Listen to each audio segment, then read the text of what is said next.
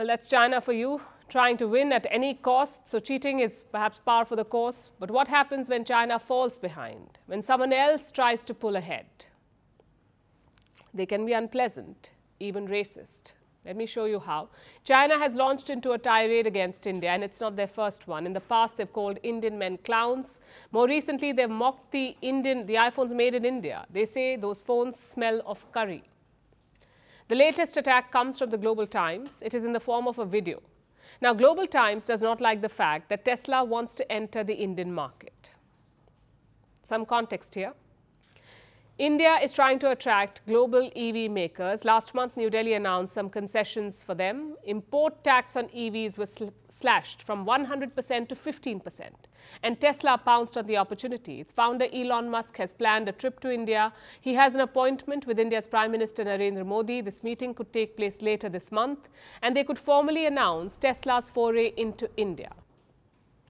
In fact, Tesla executives are already scouting for showroom spaces in Delhi and Mumbai, according to reports. All of this seems to have upset the Global Times.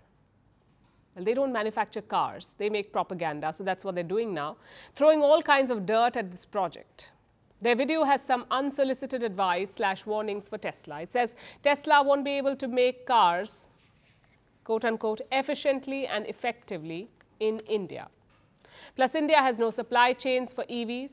There is poor infrastructure, there is corruption, bureaucracy is a problem, the business environment is negative, and so on and so forth. And to underscore these points further, the video features images of chaotic Indian streets, poor roads, and underdeveloped rural areas. So the intention here is quite clear: portray India as too backward for Tesla's advanced EVs.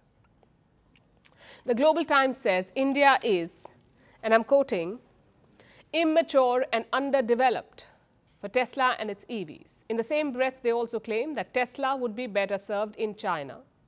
In fact, I have some more quotes for you. So Elon Musk, we have to say very good luck to you. If you attempt to do this in India, I think you're going to need it. China has better infrastructure, China has better supply chains, so China already has an extensive spread of charging stations. It goes on and on. A long rant making a short point. China is better, make Teslas here. Why doesn't the Global Times give this advice to Chinese companies, the ones who want to make their cars in India? Like BYD, a Chinese EV maker, the world's biggest seller of EVs. BYD is launching its cars in India.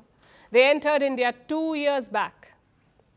They already have 24 dealerships in India, and they hope to capture 90% of India's EV market. The Global Times should school them first on India's roads and supply chains, because BYD wants to compete in the same space as Tesla, the high-end premium segment.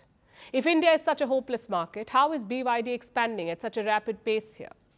But then again, we're talking about the Global Times. Perhaps they don't understand fact-checking. Tesla's India project is a business decision. It is not a geopolitical move. Tesla sales are down across the world. It faces stiff competition from Chinese players. Just today, Tesla sagged 10% of its workforce. So they're cutting costs. They want to sell more cars. And for that, they will have to enter new markets like India, where there is still room for growth. Tesla cannot rely on China, where EV sales are declining. In January this year, sales were down by 39%, and this trend is expected to continue. Plus, the Chinese economy is in a bad shape, so the big picture there looks gloomy. India offers a sharp contrast with opportunities for growth. The Global Times needs to be in tune with the times.